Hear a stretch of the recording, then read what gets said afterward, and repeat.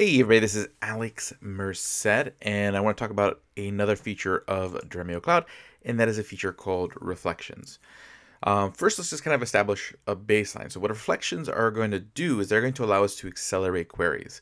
Um, the best way to appreciate reflections is to kind of appreciate what they replace. So in a world without reflections, so in a world outside of Dremio, you generally would want to either accelerate queries on raw tables, so on raw rows, or you'd want to accelerate queries, aggregate queries for like BI dashboards. So typically to accelerate raw rows, raw table data, you would create what's called a materialized view. So you might have like a petabyte table and then you have a 1 GB view on it. So you only have this query that brings up 1 GB of the data, and yeah, so instead of running the entire query again to get that 1 GB of data, you create what's called a materialized view. So what it does, it generates a physical duplicate of those rows. Okay, just a raw duplicate of those rows, so that way next time you want to look at that view, it doesn't actually have to query the petabyte table, it just gives you the 1 GB results. Okay, which will be much faster because it doesn't have to do that processing work in between. Okay, now, the issue with this is that it generally creates a whole new name. So you might have table A, and now the materialized view is called, table A materialized or something, okay, or underscore mat for materialized. And now you have to know as the end user to query the other name. If not, you're still querying the full table. Okay, so that's one story. The other story is oftentimes when you create a BI dashboard, you're looking at uh, aggregate queries, oftentimes group by queries, where you're saying, hey, let me see the number of sales by day. Okay, so you're grouping by the date and you're looking at the number of sales. Okay, now these queries can be very intense, especially when you're talking about huge scale data like petabyte, terabyte scale data. Okay, so what happens, it can take really long to process these on a BI dashboard because every time you tweak the dashboard, it has to recalculate these numbers. So to speed this up, what you do is you try to pre-calculate these results. And one way to do that is through BI extracts or cubes. And what these are just basically physical constructs that have all these aggregations pre-calculated. But again, generally creates a whole other name. So you have to know to use the other name. And then for both of these materialized views, BA extracts, and cubes, you have to maintain them, meaning you have to kind of figure out how to keep them up to date as the data changes. And oftentimes this results in creating duplicates or many versions of these things, and then you have to make sure you figure out how to clean them up. There's a lot of work that ends up being built around what seems like a simple solution. So reflections essentially eliminates all that work. It takes all those questions and all those issues and puts them on automatic. So as far as cleanup, maintenance, figuring out how to keep them in sync, Dremio is going to do that for you. That's win number one. Win number two is it doesn't create another namespace. So in this case, users would just query the same tables and views that they're used to querying. They're just going to notice it's faster. Once these reflections exist, Dremio will intelligently figure out, oh, okay, yeah, this query could benefit from this reflection. And it will run the calculation to see if which version would cost more. So should I just run it against a raw table, or should I run against one of the reflections that are built on this table? And it will choose whichever sort of the cheapest route to go, the quickest route to go. And then three, these aren't just a physical copy. So it's not just like a physical copy of rows. It's not just it's an iceberg table under the hood. And again, that when you have an iceberg table, you have all that metadata that acts as an index. So essentially, you not only have a data set, a physical copy that optimizes the performance, but then you also have all this sort of metadata that acts as an index to speed up the searching through that data. So you get a real optimized and oftentimes smaller version, because again, if you're talking about a CSV data set, this is going to create Parquet files. So those Parquet files are going to be much faster to scan, much smaller in size, in a lot of cases. So you get just an overall optimized version under the hood that Dremio will use and swap out when it makes sense. Okay, and the cool thing is that it can swap it out not just for that view or table that you created the reflection on, but for any of its child views. So if I have table A and I created view C, a reflection on table A could be used to accelerate a query on view C. Okay, So that's what reflections are. Reflections are essentially materialized views, be a replacement for materialized views, BI extracts, um, cubes that eliminate a lot of the work, eliminate a lot of the pipelines that get created or to maintain these things. So it essentially reduces the number of pipelines you have, helps you accelerate in a much more easier way, makes it easier to use for the end user, and makes it easier to execute for the engineer.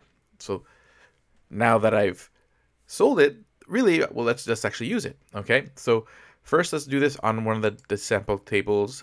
Here we go. We have the taxi trips data. I'm going to use, actually, there's a Parquet and an Iceberg version. I'm going to do the Parquet version just to kind of see it. Okay, so first let's take a look at how many records are in this table. Okay, so we're just going to do a count, and I just want to count every record in this table just so you can see that how many records are in this particular table. Okay, so you can see here, this table has, yeah, around almost 340 million records. So this is not a small table by any means. Okay, now what I want to do is I want to get the sum, okay, of the, I want to think it's the travel distance. So I have a tab over here that I can run the query on the whole table, so I can get the column names.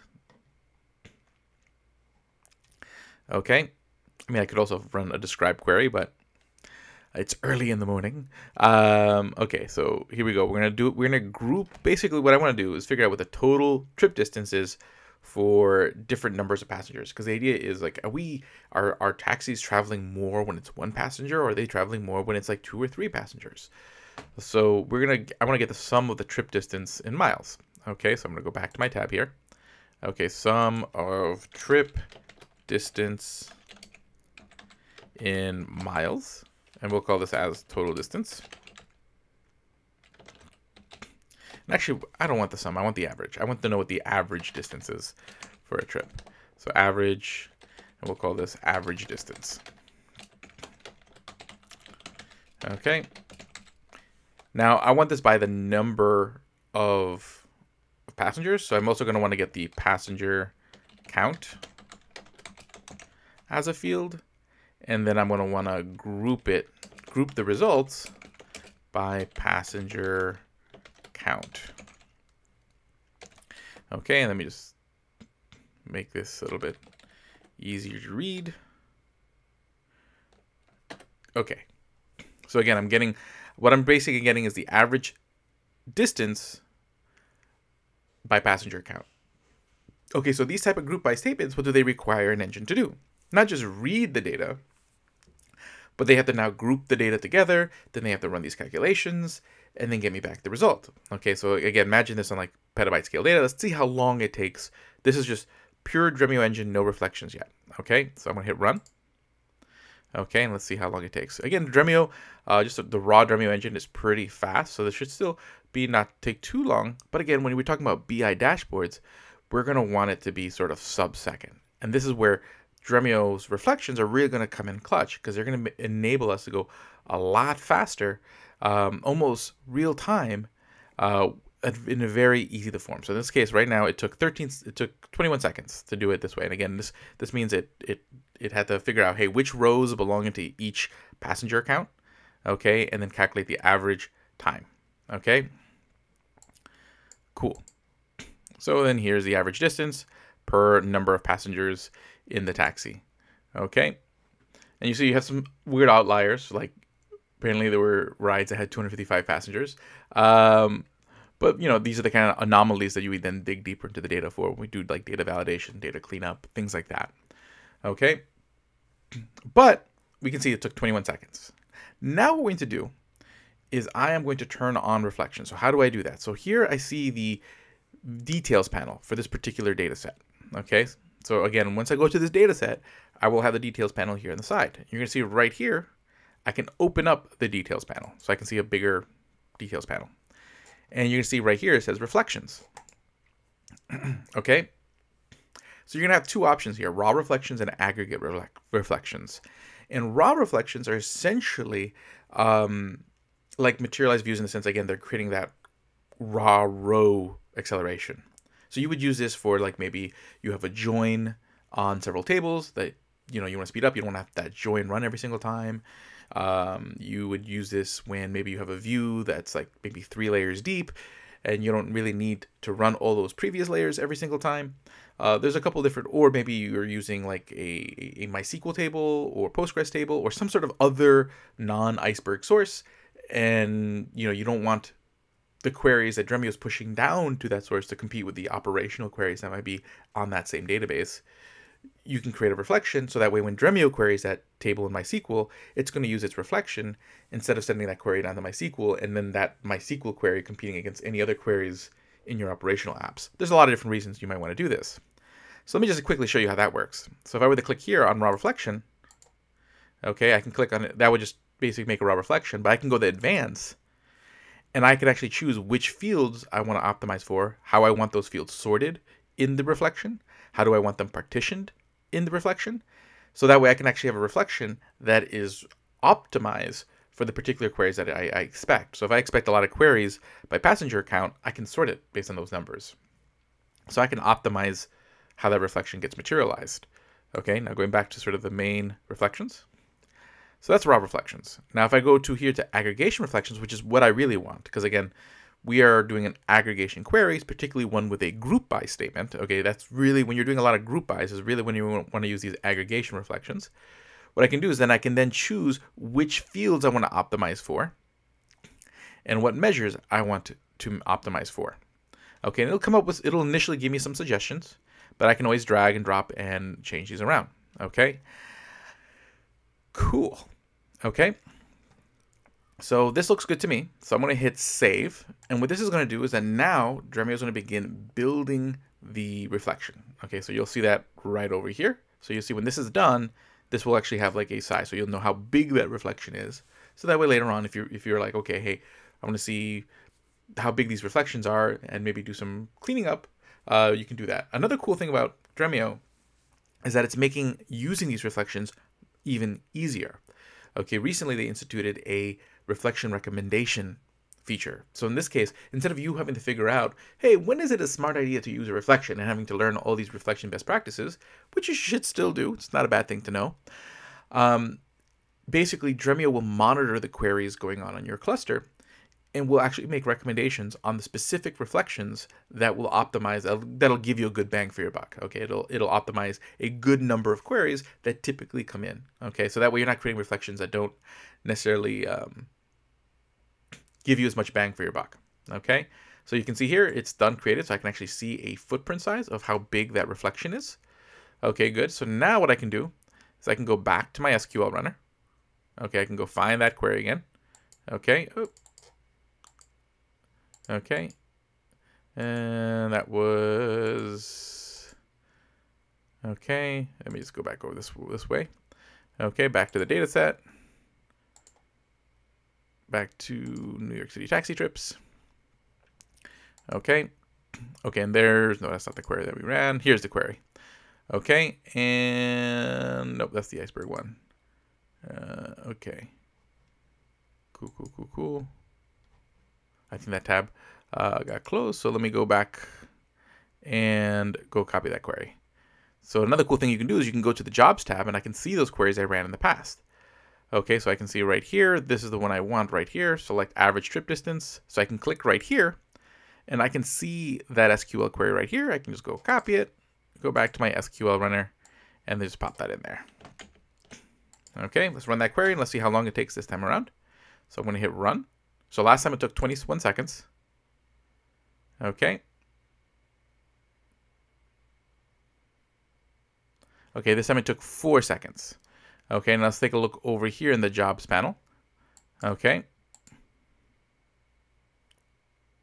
Okay, and see this little exclamation point right here. Okay. That means that this query was accelerated by reflection. So that means it used the constructed reflection to help enhance the query. Okay, and again, Dremio not only uses the reflection, Dremio is also doing some caching on the side. So if I were to go back and run that query again, okay, it'll probably be maybe a tiny bit faster this time again. So we did 4 seconds before, and see this time it's sub-seconds.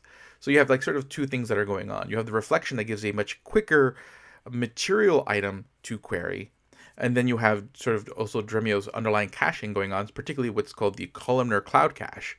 So basically, if it notices that certain Parquet files from your S3 or whatever your cloud storage is being accessed very frequently, it's going to cache those files. So underneath, it's also caching files, so that way when you're running the similar queries over and over again, it can access those files even quicker, and that also reduces your network costs on your cloud storage. So basically, again, faster queries means your compute doesn't have to last as long. Okay, so that's going to save you money. Reflections are going to save you money in that same way that it improves performance, but also reflections allow you to create accelerated data structures, that are more reusable. Okay, so in this case, you'll get a lot more bang out of one reflection than you necessarily would out of like one materialized view, so you need less of them. So that means less storage for these accelerating data structures. So that's also going to save you money. And then 3, with the C3 Cloud Cache, you're going to reduce the number of requests that are going to go to your cloud storage to execute these queries, which is also going to save you money and improve performance. So every lever in Dremio's design is all about, again, reducing cost and performance, but also giving you a pretty easy UI. As you can see here, this is a pretty easy and intuitive way for anyone to have access to all of their data. I can see all of my data here. I can curate it. I can run my SQL. And then, as you saw in the previous video before this, I can go pull it into my notebook pretty easily using Aeroflight. And most BI tools use JDBC and ODBC connections. Dremio supports JDBC, ODBC connections, so you can connect all your favorite BI tools. And even better, okay, just to kind of demonstrate one thing. Okay, let's go back to the data set. No, I want to go back to the data set. Okay. You see these 2 buttons over here? There's built-in integrations for Tableau and Power BI. So literally, if I just want to bring up this specific data set into Tableau, I can just click this button and it's going to give me a file to establish that connection with those BI tools, and I'm off to the races. Okay, so it's, doesn't get easier than that. And again, when you add also the generative AI features, the auto scaling features, and the flexibility in your engines, Dremio is a great tool for consuming your data, whether it's on your data lake or elsewhere. But again, when you have it on your data lake, you really get that true data lake house experience where your data lake feels like a data warehouse. Okay, which essentially sort of is the future of data warehousing, right? We have one data and we can warehouse it in one place. So my name is Alex Merced. Hopefully you guys enjoyed this tour of Dremio Cloud over the last several videos. There's a lot more you can do with Dremio Cloud. Go read the docs. I will be making more videos on specific like Dremio functions and whatnot, but those will be over there on the Dremio YouTube channel. So make sure you subscribe to the Dremio YouTube channel. You can get to that pretty easily by going to youtube.com/Dremio. Okay, where you can find a lot of videos on all sorts of really cool things. Okay, so with that, I'll see you all later. Have a great day. And again, make sure you also subscribe and like this video and subscribe to this channel, because there'll be a lot more data related content to come. I'll see you all later.